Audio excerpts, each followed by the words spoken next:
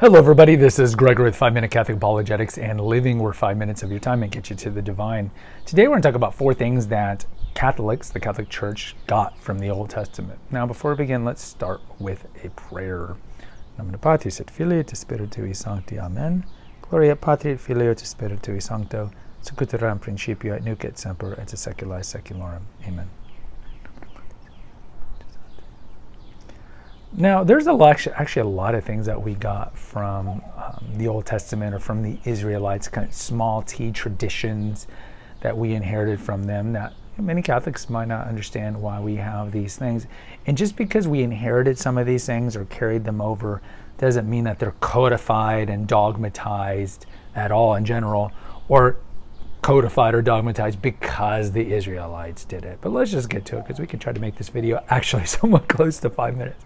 Number 1 is baptism. So the ancient Israelites and later the Hebrews, the Jews, the promised people, they did baptism, right? We see this most famously with John the Baptist. For the Old Testament, for the Jews, baptism was a outward sign of a cleansing, of a repentance. They were doing that before John the Baptist. It was pretty common to get dipped in the river as an outward sign of cleaning yourself from sin. Now, the difference between that baptism and the baptism that Jesus Christ instituted, as you can see in Scripture in the last verses of Matthew, you baptize in the name of the Father, Son, and Holy Spirit, and as you can see played out in Acts, is that actually confers grace. Remember, the old Baltimore Catechism definition of what's a sacrament is an outward sign instituted by Christ to confer grace.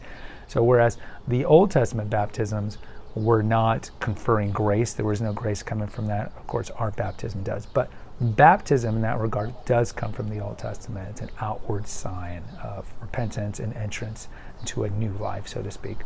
Another one is going to be the use of incense. So a lot of people, we did this episode maybe a week or two ago about the smells and bells of being in a church.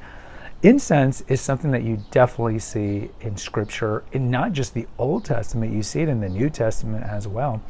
So why do we use incense in church? I used to tell my kids when they were young that they would use incense, because I go to a church that uses incense for Sunday Mass, like to get the demons off of the altar, but they don't necessarily believe that anymore. But in the Old Testament, you see that incense was used, I mean, going back to Genesis with Noah, and then certainly through the Exodus and Moses, and then later when the temple was built. Like anytime there was a sacrifice offered, you would see incense mentioned as being used, this sweet offering of incense. And so what is the Mass? The Mass, of course, is the holy sacrifice of the Mass. It's symbolic and yet not symbolic at the same time. It's a real sacrifice. It's not Christ immolated a second time like some Protestants believe that we're doing every time for Mass, but it is the holy sacrifice of the Mass. And as such, since it's a sacrifice, you see that incense is used. You can also see played out in Revelation. We talked about in Revelation, when we talk about intercession of the saints and how people in heaven can hear our prayers. You look at Revelation 5:8 and Revelation 8:3. In both of those verses, you see saints in heaven receiving our prayers in the form of incense. And so incense is being used in heaven as well as in the past. So that's one of the reasons why we use incense, because incense is used in heaven from what we can tell scripturally, and that it is one of the ways that we are honoring God in the beatific vision when we're in heaven. Another one, priests. There are no female priests in the Old Testament. The Levitical priesthood was male dominated. Now, that's not to say that is the number one reason why there will never be female priests. We have a couple episodes on why we want to have female priests and kind of the realism, or the real reasons, the symbolism as Christ and persona Christi and Christ's relationship with the church and all that. We're not going to spend time here on that because there's separate videos on that. But in the Old Testament, there was no female priesthood. There was none. So since we are kind of a continuation, we are the new covenant, that it makes sense. That is one of the reasons why we want to have a female priesthood. And as I mentioned in that video already, John Paul II has pretty much sealed this, or he sealed it back in the 1980s when he wrote an encyclical regarding the female priesthood. So it's essentially dogmatized. It's not going to change.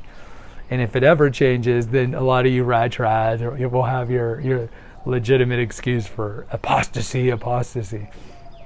The fourth one we can talk about is the moral code. The moral code that we get today, a lot of it, of course, strives from Exodus and really from Deuteronomy and the Mosaic law you see there and in Numbers.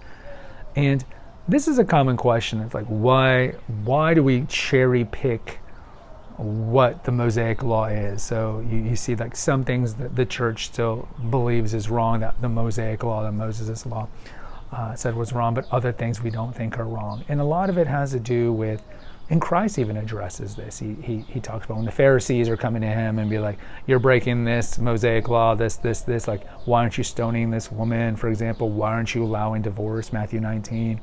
And he talks about these things, like, well, you know, the Mosaic law was like with Matthew 19, with divorce and remarriage, because back then they would allow divorce and remarriage. It's like, well, that was a concession that God gave you because your hearts were hardened. And there's an evolution of these things, but we're going back to the essentially pre-fall view of marriage, which is indissoluble. He also talks about, like, with the old Mosaic view of food being unclean, or being around unclean people like the lepers, how women at 40 days after they were given birth to a child, they couldn't be in the temple, right? They were not clean, and all these things. And he says, you know, it's not what you put in your mouth that defiles you, it's what comes out of your mouth. And so there's a lot of references that he makes to kind of like how the Mosaic law is no longer relevant. And then later on, we see in the Council of Jerusalem, we have a couple of videos on that, Acts 15, how Peter, under the advisement of the different apostles, including Paul, decide that Christians don't have to be circumcised, and they don't have to follow the dietary restrictions and celebrate the old festivals. But in short, the Old Testament, we get the moral code. So yes, we can eat pork, thank God, some people would say. We can eat pork, and we can do these things that the Israelites couldn't do. But what we brought was the stuff that's just inviolable with natural law. Natural law is something that is just wired intuitively into the world. And so no matter what culture you're in, no matter who you are, there's certain precepts that we know are just inherently wrong. And so those that are enumerated in the Old Testament are things that we continue to the Old Testament, because whether you're in the Indus River Valley or the Yellow River Valley, the ancient civilizations, cradle civilizations, or wherever you're at in the world, we know murder is wrong. You know, lying is wrong. You know, we know that sexual immorality is wrong. So all these things that you found in the Old Testament were conveyed in the New Testament as well. So we're not beholden to Mosaic law that is not necessarily moral in nature, but the moral code we did bring. So guys, these are 4 things we got from the Old Testament. I'd love to hear from you. Post in the comments. Until next time, take care, God bless, and pray.